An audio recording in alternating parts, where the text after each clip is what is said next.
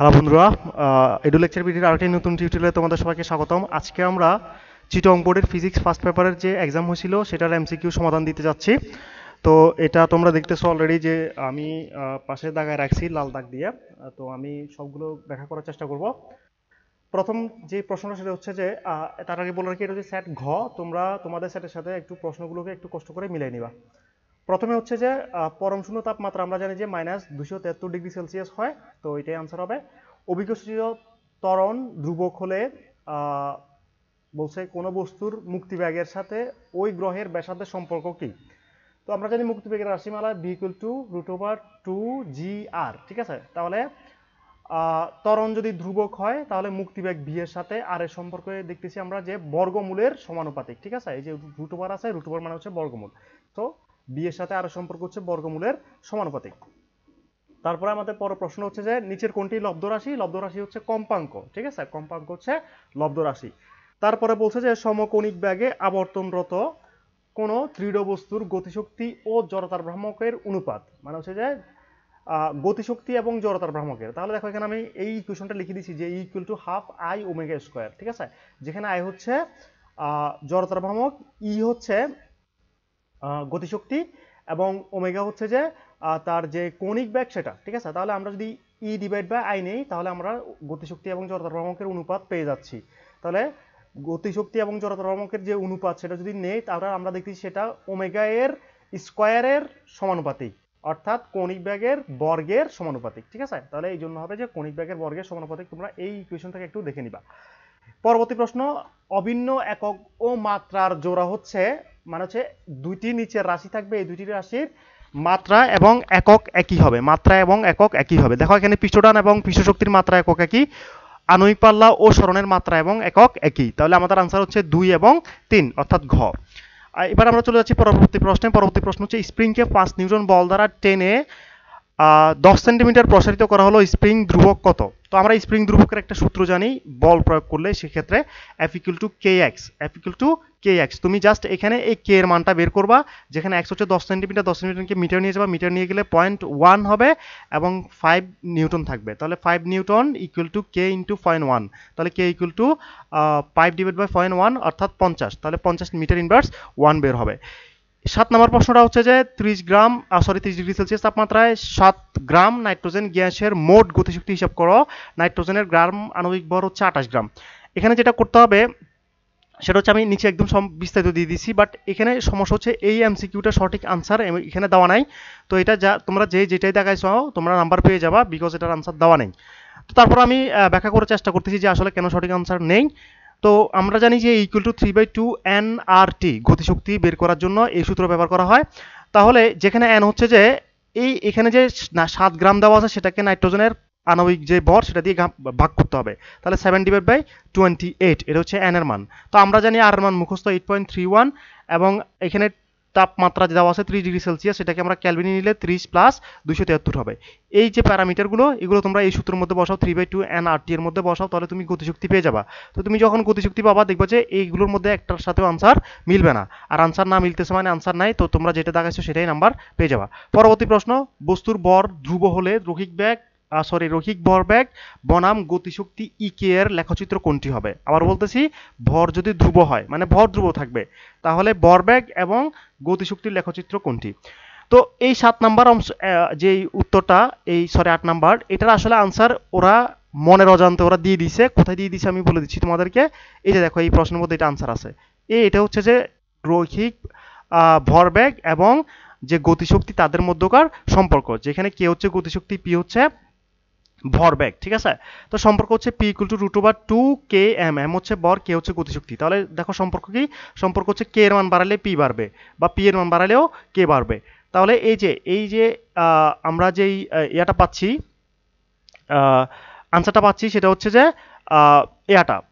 এখানকার ক হচ্ছে p এর মান বাড়ালে EKও বাড়বে, তবে বাড়ার সময় একটু কি মানে স্লাইটলি বাঁকা হয়ে বাড়বে। এটা একটা কারণ আছে, কারণটা এখানে আমি এখন আসলে বলতে চাই না। এটা পরবর্তীতে হয়তো কোনোদিন আমরা আলোচনা করবো কোনো এক ভিডিওতে, বাট তোমরা আপাতত এখানে ক হবে অ্যান্সার। ঠিক আছে, পরবর্তী প্রশ্ন হচ্ছে যে কোনটি লম্বিক তরঙ্গ? আমরা জানি শব্দ তরঙ্গ হচ্ছে লম্বিক তরঙ্গ। পরবর্তী প্রশ্ন হচ্ছে বলের ঘাতের সাথে কোন রাশিটির সাংখ্যিক মান সমান?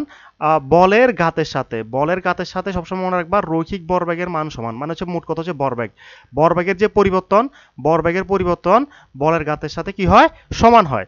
তাহলে আমরা এটারও আনসার পেয়ে গেলাম। পরবর্তী প্রশ্ন হচ্ছে I plus J dot K এর মান কোনটি হবে? তো আমরা জানি যে যদি ডট গুণনের ক্ষেত্রে যদি মিল না থাকে তখন জিরো হয়। দেখুন আয়ের সাথে কে গুণ করলে মিল নেই এবং জে এর সাথে কে গুণ করলেও মিল নেই। তাহলে ডট গুণনের ক্ষেত্রে যদি মিল না থাকে আনসার হয় জিরো, তাহলে আমাদের এটা আনসার হবে জিরো। পরবর্তী প্রশ্ন তো আমি বলে দিয়েছি অলরেডি, এটা হচ্ছে আনসার। তারপর হচ্ছে যে এই অঙ্কটা তোমাদের একদম বইতে সরাসরি যে আছে তোমাদের সাজান্তপনের বইতে, তোমরা সেখান থেকে একটু করে নাও অঙ্কটা। এটা হচ্ছে যে ভূমির সাথে যেই প্রাসের কোণ সেটা দেওয়া থাকে এবং ব্যাগ দেওয়া থাকে, নিক্ষেপ করা হলে সেটি 2 সেকেন্ড পরে তার ব্যাগ কত হবে সেটা জানতে চাইছে। সো আমি যেটা সলিউশন করে যেটা পাইছি সেটা হচ্ছে 43.63 মিটার পার সেকেন্ড। তোমরা এটা কষ্ট করে একটু বই থেকে দেখে নাও। আমি সময় আসলে ভিডিওতে খুব কম দিতে হয়, এই জন্যই এটার আনসার দেই নাই। আমরা চলে যাচ্ছি পরবর্তী প্রশ্নে। তো আমরা 14 নম্বর প্রশ্নে চলে আসলাম। 14 নম্বর প্রশ্ন হচ্ছে উদ্দীপকের প্রাস, মানে আগের যে প্রশ্নটা ছিল সেখানে উদ্দীপক ছিল, সেখানে প্রাসের যে আণবিক পাল্লা এবং সর্বোচ্চ উচ্চতা সেগুলো বের করে এখানে দিয়ে দিছে। তো আমরা আণবিক পাল্লা এবং সর্বোচ্চতার কীভাবে বের করতে হয় সেটা আগের একটা ভিডিওর ঢাকা বোর্ডের সমাধান দিয়েছিলাম। ওখানে কিন্তু আমি আণবিক পাল্লা কীভাবে বের করা হয় এবং সর্বোচ্চতা কীভাবে বের করা হয় সেটা দেওয়া আছে, তোমরা চাইলে সেই ভিডিওতে দেখতে পারো। সেখান থেকে তোমরা আণবিক পাল্লা এবং সর্বোচ্চ উচ্চতা কীভাবে বের করো সেটা জানতে পারবা। এখানে দেখবা যে তোমরা যখন বের করবে তখন দেখবা যে সর্বোচ্চতাটা ঠিক নেই, সর্বোচ্চ উচ্চতাটা ভুল দেওয়া আছে। তাহলে 2 যত জায়গায় আছে তত জায়গায় ভুল। দেখো 2 এখানে আছে, তাহলে এটা ভুল। 2 এখানে আছে, এটা ভুল। 2 এখানে আছে, এটাও ভুল। তাহলে 2 একমাত্র এখানে নেই। সো আমাদের আনসার হচ্ছে খ। পরবর্তী প্রশ্ন 15 নম্বর প্রশ্ন, একটা উদ্দীপক দেওয়া আছে, এটা হচ্ছে উদ্দীপক।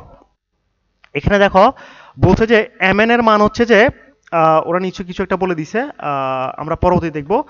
বলছে উদ্দীপকের ক্ষেত্রে প্রযোজ্য, এটা কি প্রযোজ্য? এটা স্থির তরঙ্গ। হ্যাঁ, দুই দিক থেকে দুইটা তরঙ্গ আসলে এটা অবশ্যই স্থির তরঙ্গ এবং তরঙ্গ দুটি অগ্রগামী। বিপরীত দিকে যে তরঙ্গ দুইটা সেগুলো অগ্রগামী। একটি লুপের শক্তি অন্য লুপের শক্তিতে স্থানান্তরিত হয়। হ্যাঁ, এটাও সঠিক। সো আনসার হচ্ছে যে শেষটা। পরবর্তী প্রশ্ন, mn 40 সেন্টিমিটার হলে এবি কত? এই যে এখানে এখন আমি সেটা বলতেছি যে mn যদি 40 হয়, m এবং n এর দূরত্ব যদি 40 হয়, তাহলে এবি কতটুকু? তাহলে দেখো m এবং n এর মান যদি 40 সেন্টিমিটার হয়, তাহলে এতটুকু হচ্ছে যে m থেকে এতটুকু হচ্ছে কতটুকু? 20 সেন্টিমিটার। বা এখান থেকে এটা যদি আমি p ধরি, p থেকে n পর্যন্ত দূরত্ব হচ্ছে 20 সেন্টিমিটার।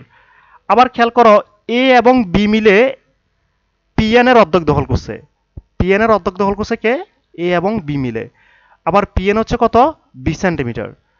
আবার এবি হচ্ছে pn এর অর্ধেক, তাহলে এবি কতটুকু হবে? 10 সেন্টিমিটার। সো আমাদের এটার আনসার হচ্ছে 10।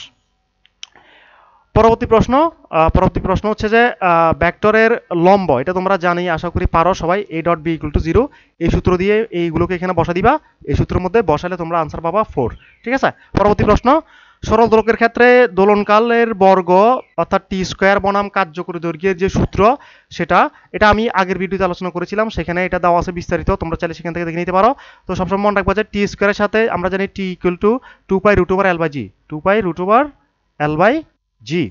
সো এখান থেকে টি স্কোয়ার নিলে আমরা এল এর সাথে সেটার সম্পর্ক পাচ্ছি সমানুপাতিক। ঠিক আছে, তাহলে সমানুপাতিক সূত্র হচ্ছে এটা। ঠিক আছে, 18, তাহলে ক। এবার আমরা চলে যাচ্ছি 19 হচ্ছে যে সরল সন্ধিত গতির ক্ষেত্রে বিভব শক্তি দেওয়া আছে, গতিশক্তি দেওয়া আছে এবং মোট শক্তি দেওয়া আছে। তোমরা বোঝে দেখে নাও, তিনটাই সঠিক। তাহলে এটা হচ্ছে আনসার, তিনটাই সঠিক। পরবর্তী প্রশ্ন হচ্ছে কোনটি মাত্রাহীন, মানে নিচের কোনটির মাত্রা নেই? মাত্রা হচ্ছে বিকৃতির মাত্রা নেই। বিকৃতির মাত্রা নেই কেন? কারণ হচ্ছে বিকৃতির যেই দুইটা মাত্রা উপর নিচে সেটা সবসময় সেম থাকে। বিকৃতির মাত্রা সবসময় কি থাকে? এল বাই এল থাকে বা স্মল এল বাই ক্যাপিটাল এল থাকে। সেখানে দুইটারই মাত্রা সমান বিধায় কাটা যায়, তখন মাত্রা থাকে না। ঠিক আছে, পরবর্তী প্রশ্ন, 1 মিটার দীর্ঘ একটি তারে 10⁵ নিউটন মিটার ইনভার্স 2 বল প্রয়োগে এর দৈর্ঘ্য বৃদ্ধি পেল 0.001 মিটার। তার ইয়ং এর গুণাঙ্ক কত? তো ইয়ং এর গুণাঙ্ক নির্ণয় করার সূত্র হচ্ছে y equal to fl by a small l। এই সূত্রের মধ্যে এখানে যাবতীয় যে তথ্যগুলো সেগুলো বসায় দাও, তোমরা মান পাবা 10⁸ নিউটন মিটার ইনভার্স 2। টর্কের ক্ষেত্রে তিনটাই সঠিক, সো আনসার হচ্ছে এটা। পরবর্তী প্রশ্ন 3 নম্বর, ব্যাগের মাত্রা, এটা সবাই আমরা জানি lt ইনভার্স 1।